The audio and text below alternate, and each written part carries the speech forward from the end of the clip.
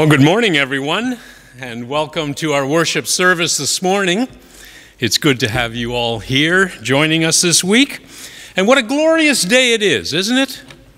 And as I'm often heard to proclaim as the psalmist, this is the day that the Lord has made. So by all means, let us rejoice and be glad in it. Come to the water, all who thirst. Come, all who are weary. Come, all who yearn for forgiveness. The Holy Spirit, through Jesus Christ, has washed over us, and our gracious and holy God beckons and blesses us. Drink deeply of these living waters. Allow Christ to dwell in your hearts through faith. Glory to you, O God, glory to you. Let us pray. You touch our lives, God, in many ways. You raise us up when we feel down and discouraged. You give us courage when we are afraid. You ground us when we are on edge. You inspire us when we lose our sense of who we are. You accompany us in the many and varied journeys we undertake day by day. Be with us in this time of worship and give us the direction we need to face the future with hope and energy. We pray all this in Jesus' name, who taught us to pray together, saying, Our Father, who art in heaven, hallowed be thy name. Thy kingdom come, thy will be done on earth as it is in heaven. Give us this day our daily bread, and forgive us our trespasses, as we forgive those who trespass against us. And lead us not into temptation, but deliver us from evil. For thine is the kingdom, the power, and the glory, forever and ever. Amen. I now invite Margita to inspire and empower us through her music. Margita.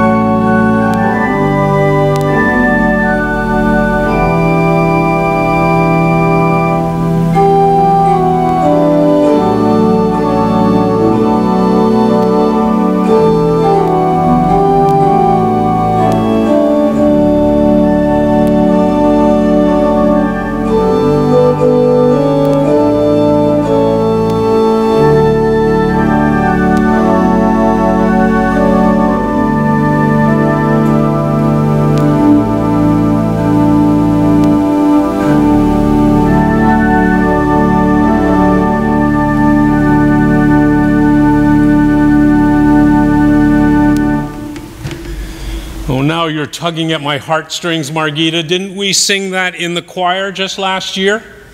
Oh, Lord knows, don't we miss the choir? Oh, can't wait to get back to it. Remember the words of Jesus who said, "Freely you have received, freely give." You heard these words, didn't you? You heard these words in your heart this week, and you responded. Some of you made donations to the church through our website. You clicked the donate button, or perhaps you used the e-transfer capability. Others donated through PAR, pre-authorized remittance. Still others dropped an envelope through the mail slot in the south door of the church. However you gave, know this, you gave generously, and we thank you for that. Let us pray. Our Heavenly Father, by your generosity we have received all that we have and all that we are. Grant that we may so use the things which you have entrusted to our care, that we may become more and more your children in spirit and in truth. Through Jesus Christ our Lord. Amen. Jesus also said, "My yoke is easy and my burden is light." Let us bring to God in prayer our burden of sin and our yoke of guilt, confident and trusting in the Spirit of grace. Again, let us pray. Forgive them all, O Lord, our sins of omission and our sins of commission, the sins of our youth and the sins of our riper years, the sins of our souls and the sins of our bodies,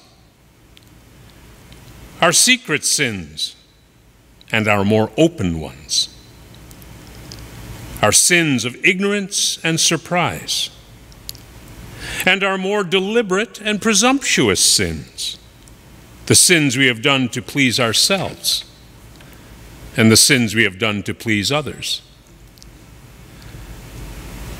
the sins we know and remember and the sins we have forgotten, the sins we have tried desperately to hide from others, and the sins by which we have made others offend. Forgive them, O Lord. Forgive them all. Amen. You must know this, that anyone in Christ becomes a new person altogether. The past is finished and gone. Everything has become fresh and new. Friends, believe, because this is the good news of the gospel. And thanks be to God. I now invite Arlene Bryce-Hanson to come forward to read to us from Paul's letter to the Ephesian church. The passage I'm about to read is in effect a prayer. It is Paul's prayer for the congregation at Ephesus, who apparently have suffered much personal hardship and pain. Interceding on their behalf, Paul prays that God may grant them strength in their inner being, and that Christ may dwell in their hearts through faith. Reading now from the 3rd chapter of Ephesians, verses 14 to 21. For this reason I bow my knees before the Father, from whom every family in heaven and on earth takes its name. I pray that according to the riches of his glory, he may grant that you may be strengthened in your inner being with power through his Spirit, and that Christ may dwell in your hearts through faith as you are being rooted and grounded in love. I pray that you may have the power to comprehend with all the saints what is the breadth and length and height and depth, and to know that love of Christ that surpasses knowledge, so that you may be filled with all the fullness of God. Now to him who by the power at work within us is able to accomplish abundantly far more than all we ask or imagine. To him be glory in the church and in Christ Jesus for all generations, forever and ever. Amen. Thank you, Arlene.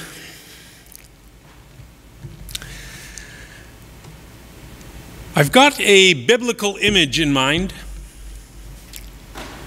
Jesus is standing outside a Gothic-style, weather-beaten, paint-peeling, heavy wooden door.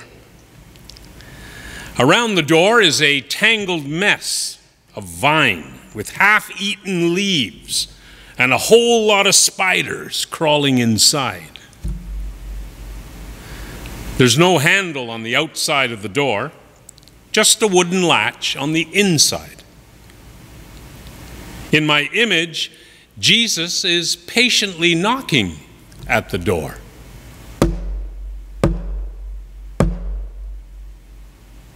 But no one answers. On the inside, all I see is a shadowy figure crouched on the floor at the foot of the door. Who is cowering there, I wonder, just inside that door? Who is refusing to open it? Is it you? Is it me? I wonder sometimes if it isn't each one of us. I wonder if each one of us from time to time is afraid to open the door, or indifferent, or not quite sure of what is to be gained if one opens the door. The door, of course, opens to our heart. The door is heavy. It is weather-beaten. Paint is peeling because of all life's hardship and pain. Life's storm, so to speak, continues to pummel its surface. I can scarcely withstand the pain as it is, I think to myself. Why would I open the door and allow the pain to move deeper into my core? I just couldn't take any more pain. I couldn't take my parents' disappointment if they were to learn that I was pregnant at such a young age. I couldn't take my family's scorn if they were to learn that I fell off the wagon last week. I couldn't take any more loss of dignity and risk losing more and more of my independence if my family was to learn just how many times I stumble and sometimes fall during the course of the day. I can scarcely withstand the pain and the hardship as it is. I certainly couldn't take any more. And yet I know that I can't remain locked inside that door, life's door, forever. I can't continue to shut all of life out. I know that the door won't hold forever. It's now weakening at the hinges. Battered and worn, it will soon begin to rot. Afraid as I am to confront my life's Goliath, I know that I need to open my door and let Christ in. Christ, who is my David and my slingshot. I need to open my door. I need to open it so that once again I might find life's beauty, life's magic. And I need an ally to help me push it shut when once again life's storm begins to rage. Next time, perhaps, even more fiercely. I need to let Christ's Spirit into my heart. I need to let Christ's Spirit guide me back into life's beauty. Away from fear and anxiety and back into the sun. Away from shame and back into acceptance. Away from the dark and back into the light.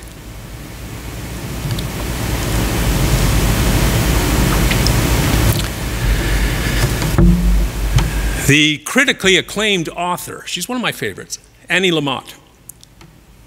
She knows this well, and she tells of her profound experience of allowing Christ to indwell within her.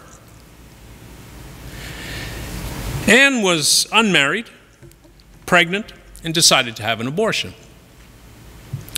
She coped with the pain in her usual way, by smoking dope and getting drunk. When she started hemorrhaging a week later, she sobered up fast. It was that night that Anne became aware of someone in the room with her. She writes, "The feeling was so strong that I actually turned on the light for a moment to make sure no one was there. Of course there wasn't. But after a while, in the dark again, I knew beyond any doubt that it was Jesus that was in the room."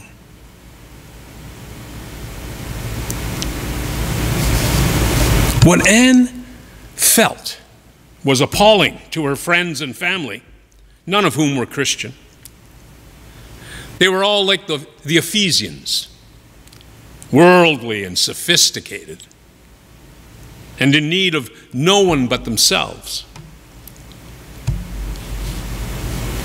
But Jesus remained in the corner, watching me, she writes, with patience and with love. And I squinched my eyes shut, but it didn't help, because that's not what I was seeing him with. Anne had been attending service for a few Sundays now. She was drawn to a funky little church, mostly by its music. The next Sunday she went back. She could not escape the feelings. She writes, "It was as if the people were singing in between the notes, weeping and joyful at the same time. And I felt like their voices or something was rocking me in its bosom, holding me like a scared kid. And I opened up to that feeling, and it washed over me." When Anne got back to her home, her houseboat, she opened the door, hung her head, and said to Jesus, "Screw it, I quit." And she actually said this out loud. All right, you can come in. You can come in.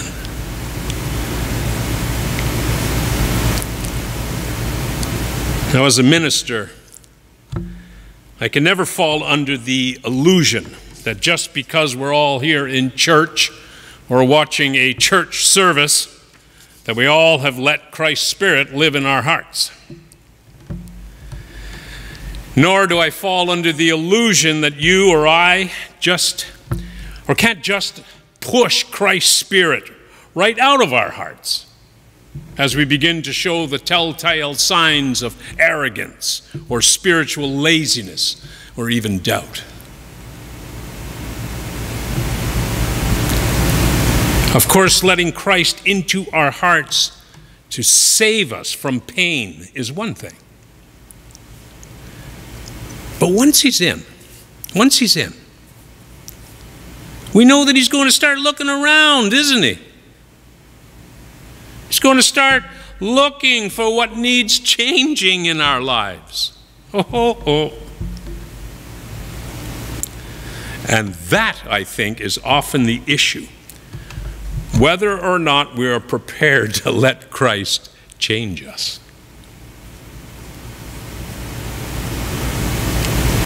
Let's face it, having Christ dwell in our hearts is like having a new person move into our house.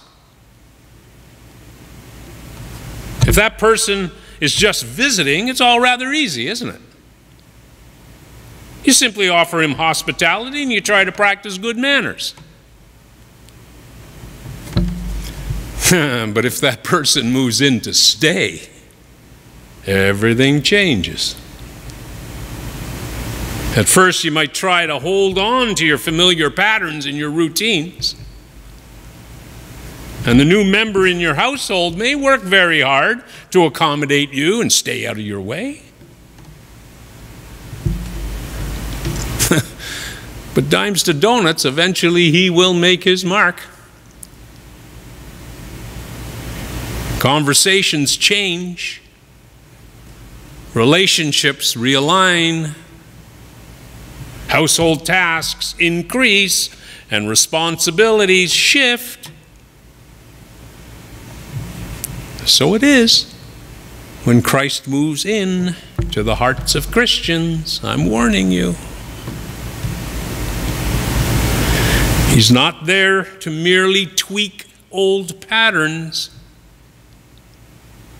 Everything's about to change.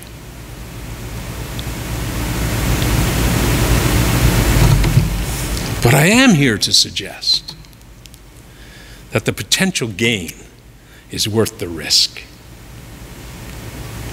To gain a refreshed spirit is worth the risk of having to change one's life or having to endure the disappointment and the judgment of others as we work with Christ through our problems. Having Christ in our heart is to have Christ as our ally, and I think our best advocate. How's that? Our best advocate. Christ is I think our best defense against any Goliath that may live outside our door, as well as any Goliath that may reside within it.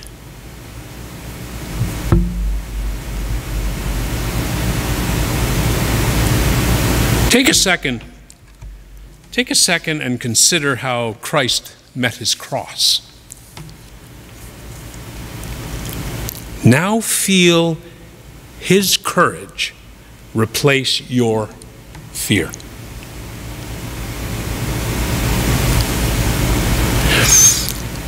Consider how Peter denied Christ time and time again, and yet Christ forgave him. Now feel Christ's forgiveness replace your shame. You feel that?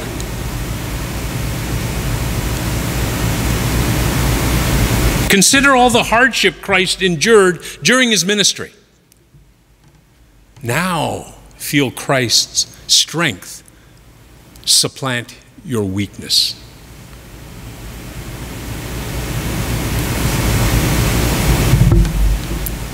So, if you find yourself crouched on the floor at the foot of your door, stand. Take hold of the wooden latch, lift it, pull open the door, clear away the vine, chase away the spiders. Take hold of Christ's hand and pull him with all your strength into your heart.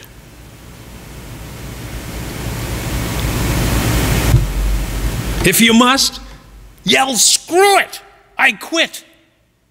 Come on in."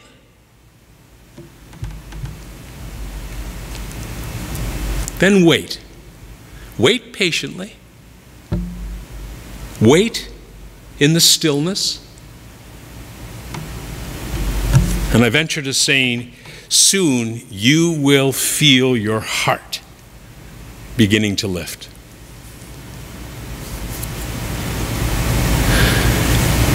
And I guarantee that with all that courage, forgiveness, and strength now residing within you, you will in turn become a window through which Christ's light can shine unto others. You will become a vehicle by which Christ's love can be shared. People will begin to see the face of Christ in you. And more, you will begin to see the face of Christ in others. So let me close with this. In Paul's letter to the Ephesian church, he prayed that God might strengthen their inner being with power through God's Spirit. He prayed that Christ might dwell in their hearts through faith.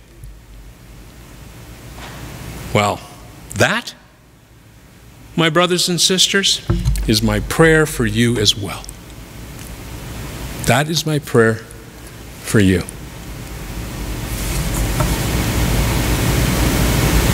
And I will close also with, Amen. Let it be.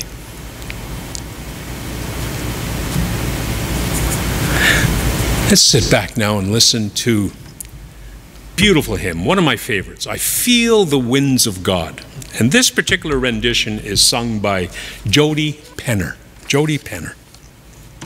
I feel the winds of God today. Today my sail I lift, though heavy oft with drenching spray. I'm torn with many a rift. If hope but light the water's crest, and Christ my bark will use, I seek the seas at his behest, and brave another cruise.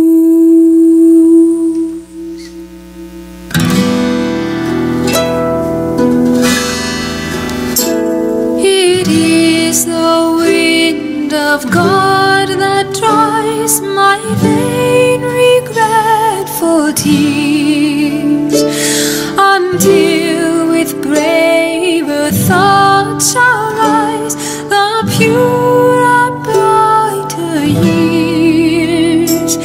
If cast on shores of selfish ease or pleasure I should be, Lord, let me feel thy freshening breeze, and I'll put back to sea.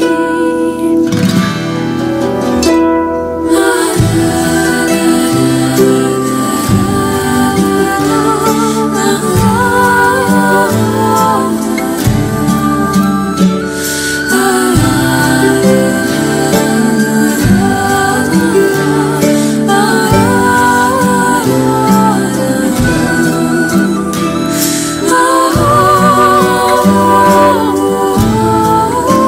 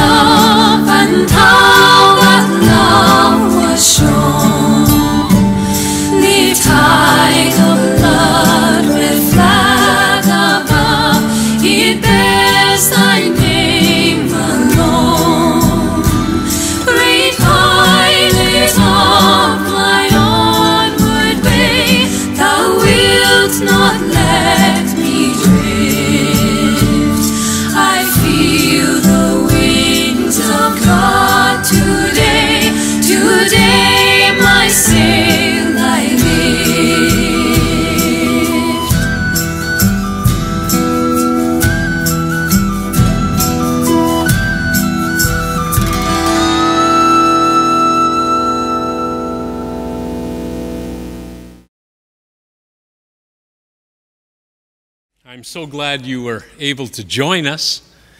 And until next week when we gather again, be well, be safe, and be kind. Go in peace and in faith and in love, trusting even where you have not seen. And may God, our guardian, protect you, Christ, our healer, restore you, and the Holy Spirit sustain you this day and forevermore. Go in peace.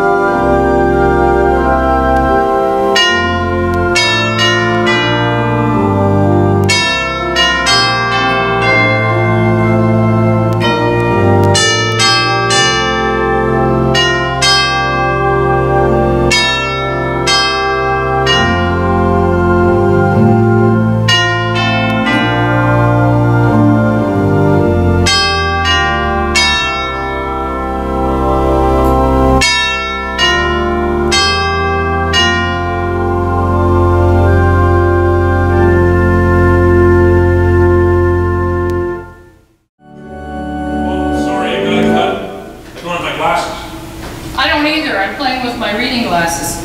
Do you have a pair? They're on my piano at home.